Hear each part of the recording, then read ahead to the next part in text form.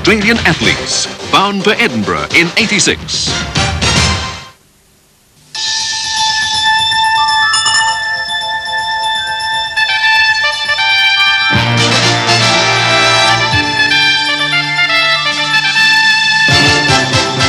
Tonight, a new crisis for the Australian dollar.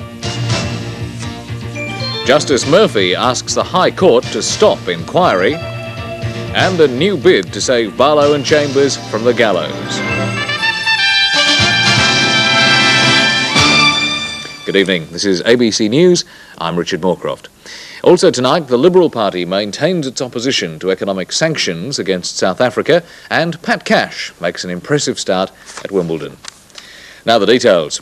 The Australian dollar is in trouble again tonight. Our dollar fell 2 cents against the American dollar in the last 24 hours, and it reached new low values against other currencies. The Reserve Bank's trade-weighted index of the dollar's value, compared to other currencies, fell nearly 2 points to 55.8, the lowest ever. Tonight, money market dealers were expressing concern that there is worse news yet to come, as the Business Review Weekly's Robert Gottliebson reports. Last night in New York, we saw the first real signs that American money market dealers were starting to panic and sell Australian dollars. This morning, when the market opened in Australia, the dollar was trading at 67.4 US cents,